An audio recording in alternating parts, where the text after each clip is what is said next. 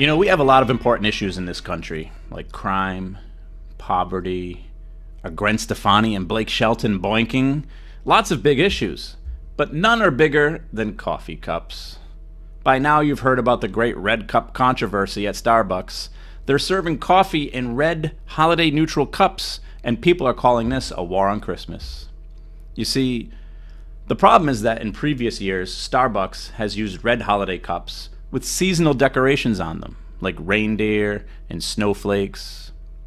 But this year, they decided to go simple and use a red cup with just their logo on it, which can only mean one thing. Starbucks hates Jesus. I mean, it's quite obvious to everyone that snowflakes and reindeer are well-known religious symbols connected to and only to Christmas. Seems like we go through this every year. This year might be the worst. Are they Christmas trees or holiday trees? Does a manger belong in front of a state house or in front of a church? Look, no one's trying to get rid of Christmas, but let's pump the brakes on Santa's sleigh just a little bit. No other holiday has decorations that come out 3 months before the actual holiday. And no other holiday has music on the radio 24 hours a day about buying shoes for mom or Italian singing donkeys. Hey, jingity jing, it's Dominic the donkey. All this red cup hoopla is coming from an internet evangelist named Joshua Feuerstein. He's an extremist Christian who looks like a fat Fred Durst with a Jewy-sounding name. But somehow he has millions of followers on Facebook and YouTube, mostly for posting videos about controversial issues like atheists and gays and the war on Christmas. And his latest issue is with the new red cups at Starbucks and their policy to say Happy Holidays instead of Merry Christmas. Now, this is a guy who once posted a public challenge to atheists.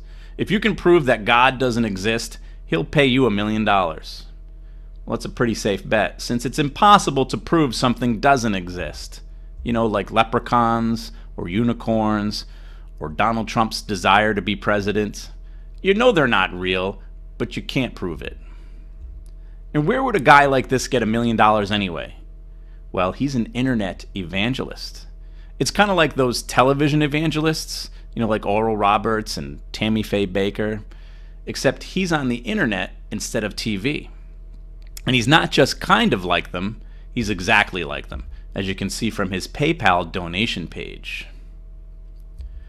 Look, people who work with the general public have an obligation to be fair and courteous to all their customers. And Merry Christmas is something you should say only to people who celebrate Christmas. But there's no way of knowing. And remember who you're dealing with. These people are selling coffee for a living. Look, I went to college for mass communications. I graduated broadcasting school with a 4.0 GPA. I've worked in radio and television and public speaking for 20 plus years. My name is Tom, not Todd. If they can't get that right, how are they going to get religion right? So look, saying Happy Holidays just makes more sense. Not everyone celebrates Christmas. You don't say Happy Veterans Day to everyone you see, because not everyone you see is a veteran. I mean, if they walk up to you in full camouflage fatigues and combat boots, then all right, throw them a Happy Veterans Day. But unless someone walks up to your counter dressed up like Santa Claus, you just don't know what they're celebrating. So don't think of it as a war on Christmas. Think of it as an attempt at peace and equality. It's a friendly way to say something kind to people without bringing religion into it.